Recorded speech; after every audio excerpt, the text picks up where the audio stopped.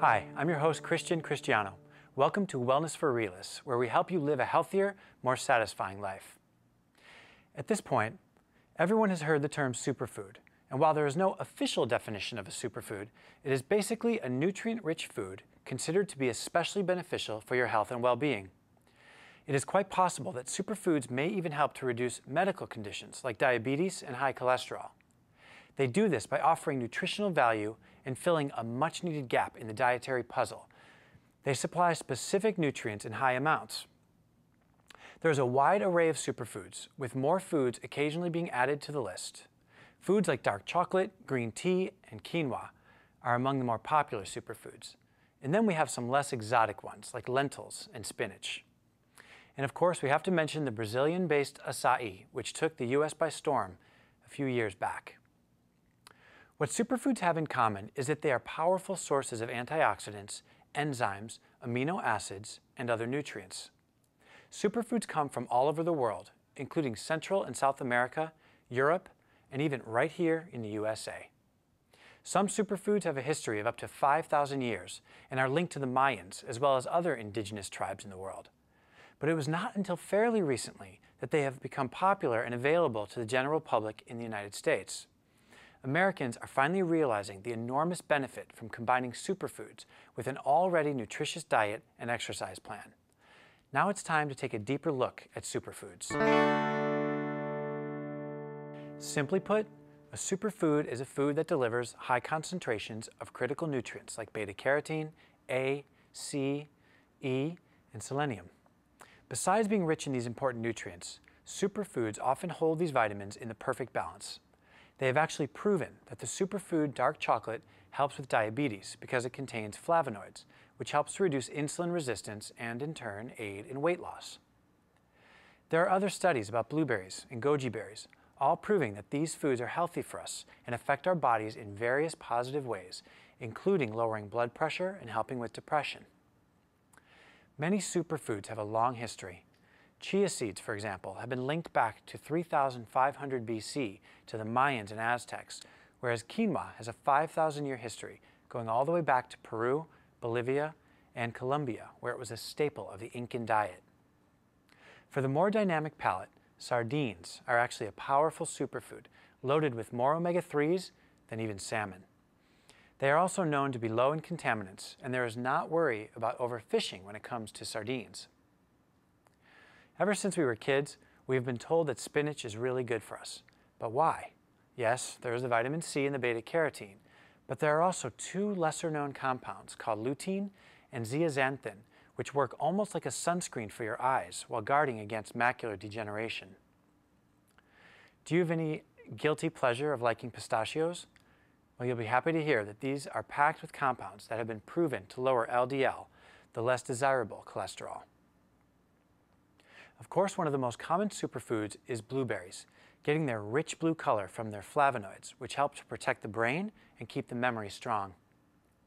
There are many other delicious superfoods to choose from, depending on what your health condition is and whether or not you have any diseases that you are battling with. The best thing you can do is to do some research online for superfoods relating to any condition you may have.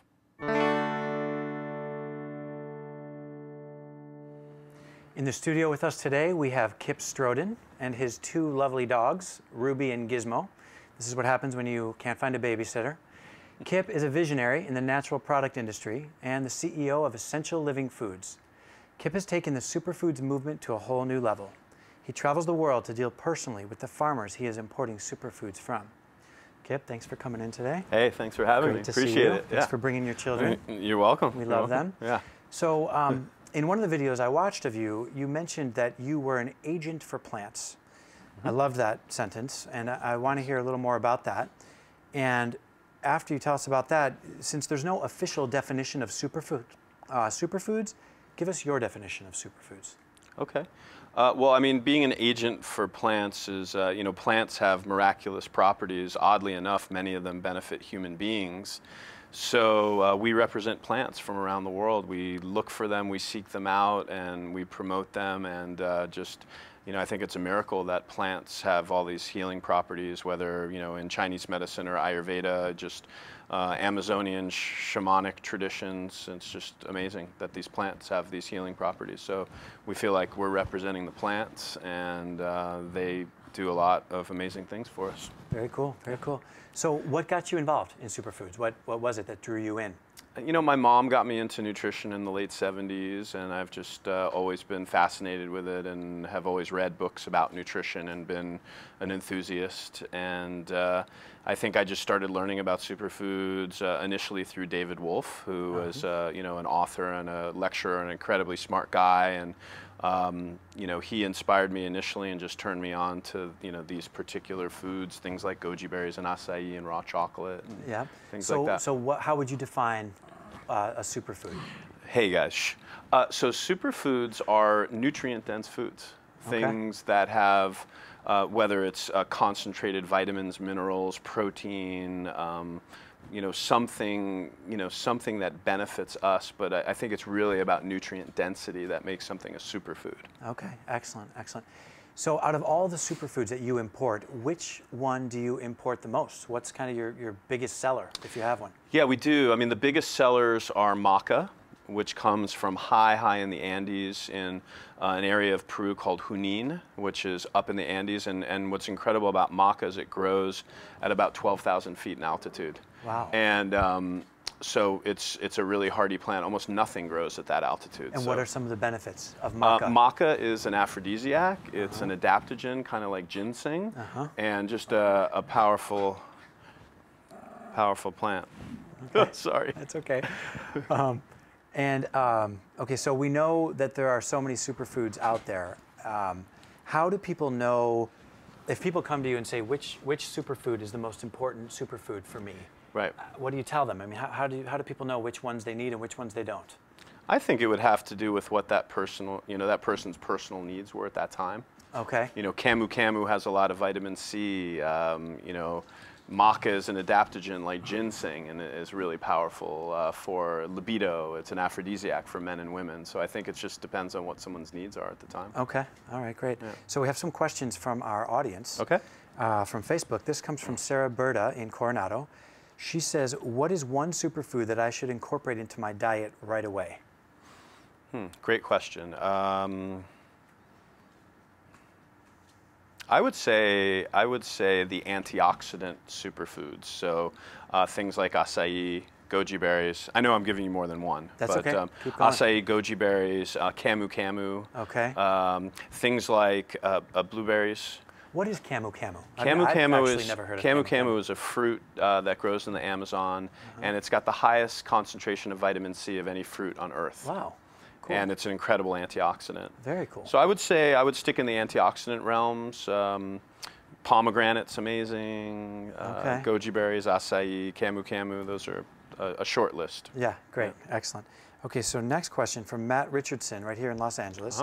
He said, can superfoods restore your digestive tract? And if so, do they make probiotics unnecessary? Well, I think probiotics that you buy in a health food store have been manufactured, and I think some of those products are excellent. You know, the superfoods, quote unquote, that are probiotic rich are things like kombucha, kefirs, coconut kefirs, and you know, another one is called natto, which is, you know, a part of the Japanese traditions, and it's a fermented soy product. So those are really great for digestion, and you know, those would be superfoods I'd recommend for digestion. Okay, great, thank you. And then we have one more, Brett Ellington from Long Beach. He asks, what is the best superfood for pain? And then he asks, superheroes wear capes, why don't superfoods? It's really cool. Well, I thought of a superfood cartoon where, you know, the plants and the fruits and vegetables would become like cartoon characters wearing capes. Wow. Be really cool. You're one step ahead of Brett. Yeah. But as far as a pain reducing, I would say I would use mangosteen. Okay. And in particular because mangosteen is one of the most powerful anti-inflammatories, which I think would reduce pain. But that's the only one that comes to mind for pain. Okay, and what I'd like to know more about your business. I know that you actually travel to these parts of the world, where do you go for your business where you go and import products from? I know you go to Peru. Yeah. Where else do you go? How do you deal with the kind of indigenous people there? Yeah. What does that look like? Well, Peru is an amazing country because it's so biodiverse. I mean, you have dry deserts, you have Amazon, you have high Andes mountains, so it's kind of it's a treasure chest of biodiversity. Okay.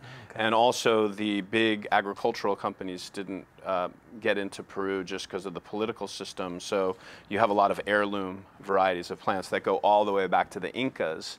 So there are these ancient Incan crops like golden berries, like purple corn, like maca, like lucuma, that are really special and just haven't been adulterated by genetic modification or even hybridization. Okay.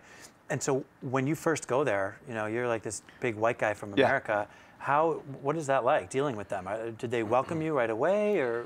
Well, I think, you know, I traveled to Peru initially based on relationships that had been created by the founder of the company. Okay. So they were old relationships, and that's how I got started. Got it. Okay. And so I think Peruvians and Ecuadorians are really warm people, and but, you know, I had some initial contacts there when I first went, and those have just, you know, moved into, you know, more relationships that have expanded over the years. Okay, great. So Peru, Ecuador, are there any other countries that where else do you import from? A lot from Indonesia. Okay. So we have a partner there, amazing company called Big Tree Farms, and they do incredible work with agriculture, and they've built organic cooperatives throughout Indonesia and Bali and Jakarta and Sulawesi, and they do cacao and they do coconut sugar, and they used to do cashews, but amazing partner that we have in Indonesia. Cool. Yeah.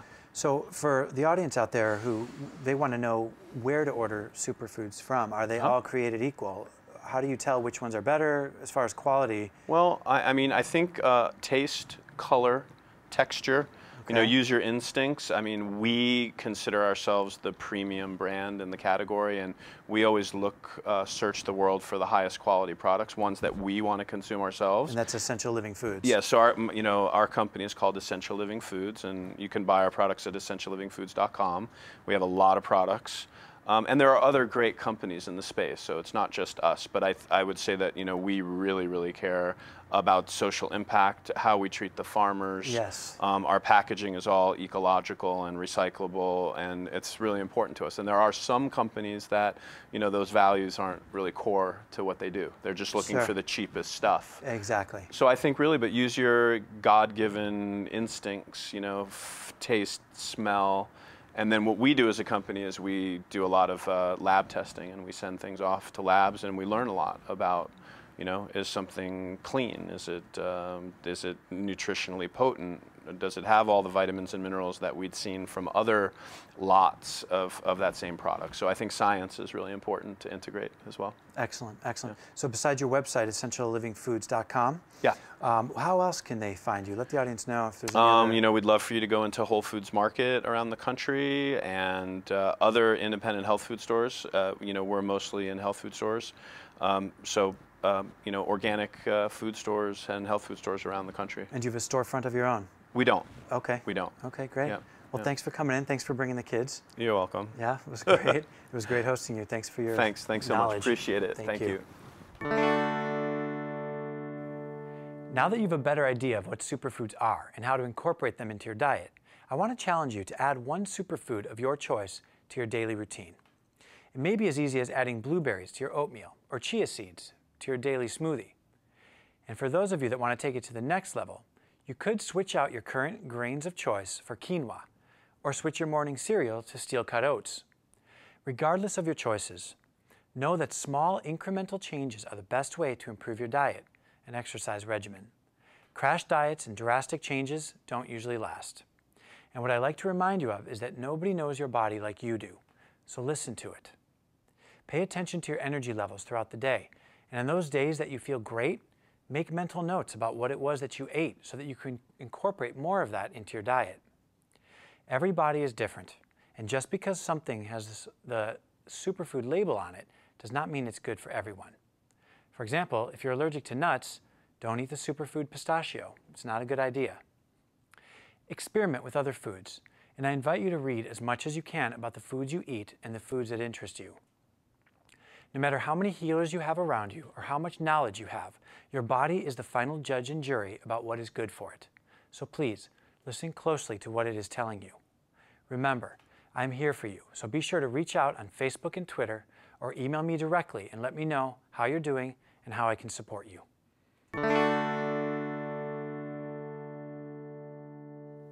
All too often, people walk in the door and turn on the TV like it's a lamp.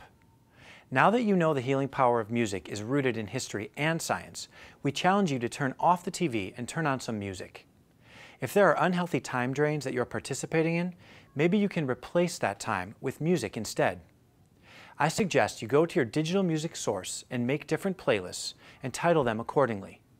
For example, one can be called inspiration, relaxation, etc. In the morning upon waking, add the inspiration playlist to your morning practice, whatever it might be. When you're at the gym, if you use music, be sure to make a playlist that is uplifting and energizing. Finally, be sure to use music to heal your emotional state.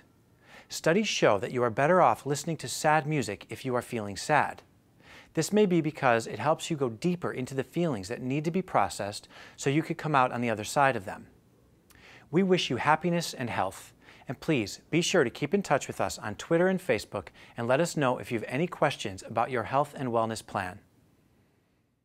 For more Wellness for Realists, be sure to subscribe to us at emPOWERme.tv.